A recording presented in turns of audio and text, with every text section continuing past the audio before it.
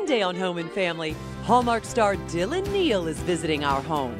And Chef Damaris Phillips is cooking catfish po' boys. We are back, and she's here to solve your beauty dilemmas with a pinch. With a pinch?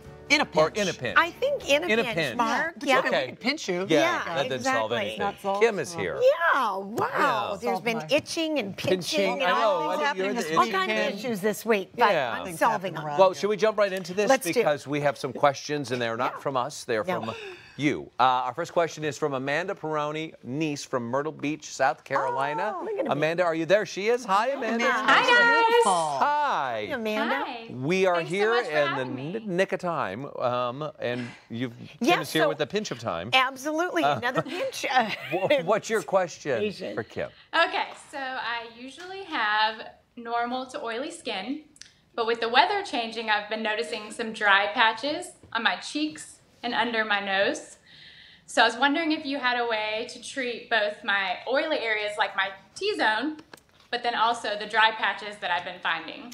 Well, you would never be able to tell. You're absolutely Yes, gorgeous. you really are. Thank you. However, I'm glad you asked that question, Amanda, because I do get that a lot from our viewers that write in with different issues. Not your exact ones, but some people have oily all over, or some people have dry in certain areas like you.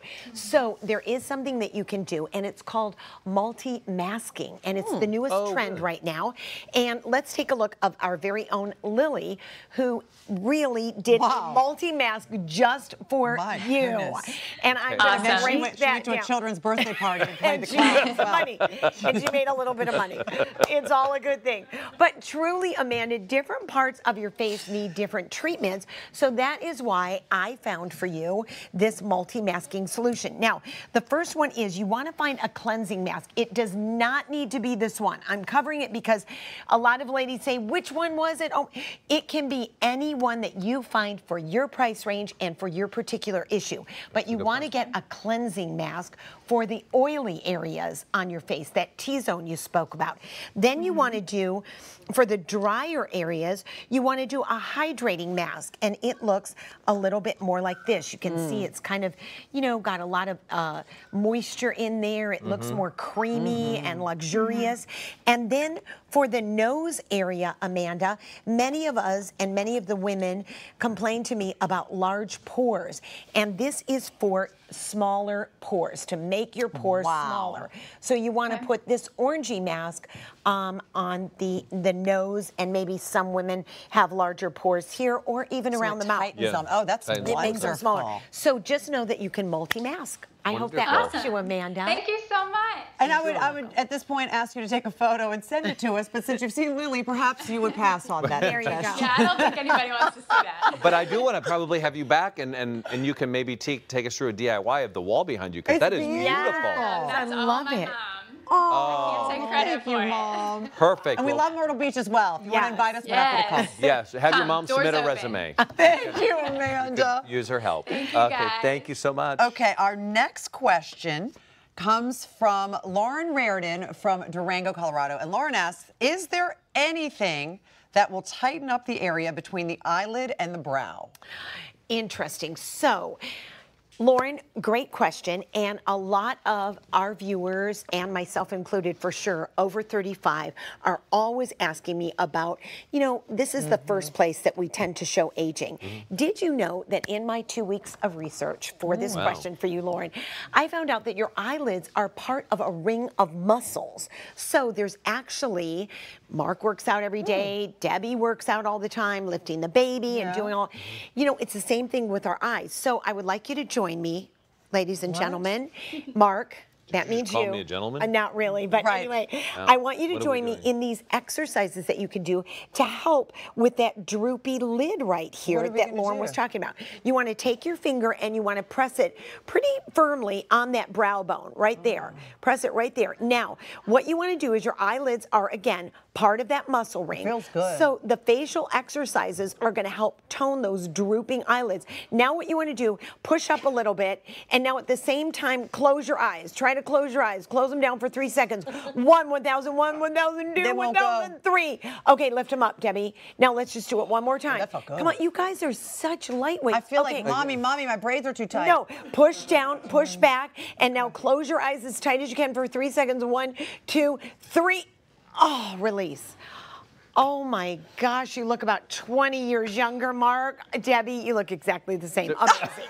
Amazing. But I do have to say, it does kind of rejuvenate the blood flow or something, because it feels... Yeah. I feel like my eyes aren't so heavy. It's really, it really is working that muscle right there. Now, here's one more for you, Lauren. So, I would have never thought that. It actually just worked. Right? Yeah. Just a little bit. A little bit. You can do these for 10 minutes a day, about once a day. And here's the second one. What you want to do is take your forefinger and your thumb, cup, make a C around your eyes, right? Now you want to press back. Oh my It's gosh. a C, Mark. It's a backward C. And then what you want to do right now is look down again. Pull down, look down for 3 seconds. 1, 2, and 3. And we're looking at our nose. Open. Hi. And now down again. 1, 2, and 3. Looking at our nose, looking down, pulling, tightening, contracting those muscles, and release. I feel better. I don't know about you guys, but I feel like I just lost 5 pounds. I feel slightly humiliated, is what I feel. But you do not. Sure. They're free and they work and they're great. And Lauren, I hope that helps.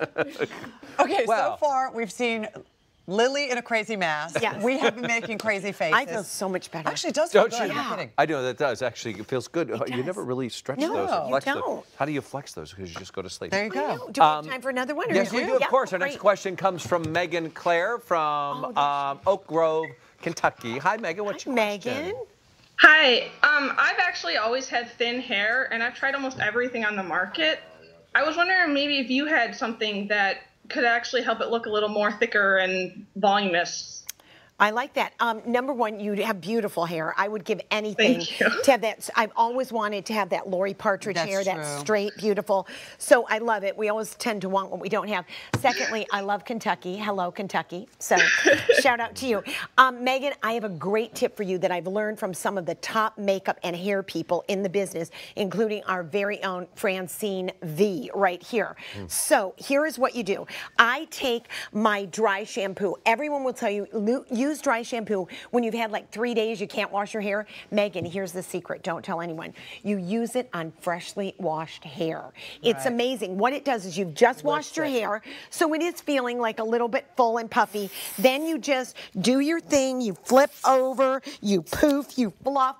Oh my gosh, Look, and what it's it true. does is it just gives you that extra volume and that extra bounce. I use any kind of dry shampoo. You can get it at your local drugstore.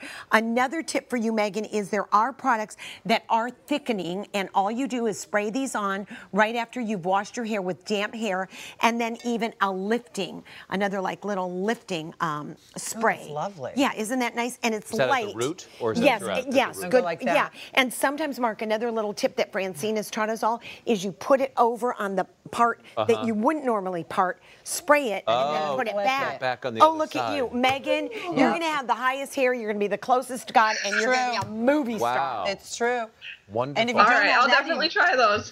Good. And if Megan, you don't you're have that gorgeous. lying around too, should we tell another secret? Oh, yes. Oh, yeah. Megan. You can also use, I'm not kidding, ladies, this is the best secret out there, baby powder. Put it in Flip your head, put a little baby powder, put on your roots, flip back. No one will know, and you'll smell like a baby's behind. I hope that helps, Thank Megan. you. Megan, you see what I have to live with every day? Megan, he's Every so day. lucky. He Every loves day. it. Thank you so much. loves Tell it. everybody in Kentucky to come find me and take me away. Oh, stop it. You all stick around because Pamela Saltzman is waiting for us in the kitchen. Hey, Pamela. Hi, definitely stick around because I'm going to show you how to make a great chicken shawarma at home. Also, Orly is recycling old sweaters. She's turning them into comfy socks for the entire family. Plus, actress Fran Drescher is giving us an insider look at how she is helping fight cancer head on. And I am teaming up with Paige. We're going to add a little fright and flight to our front yard. Isn't that right, Paige? And a little fun to your front yard because Mark and I, yes, we've teamed up to show you how to make bats and cats for your front yard. Super cute. You guys are batty. Oh, Dad. But up next, I'm going into the kitchen. I'm putting a little twist on the, classic popcorn and cocktail or mocktail for movie night. Come on back, everybody.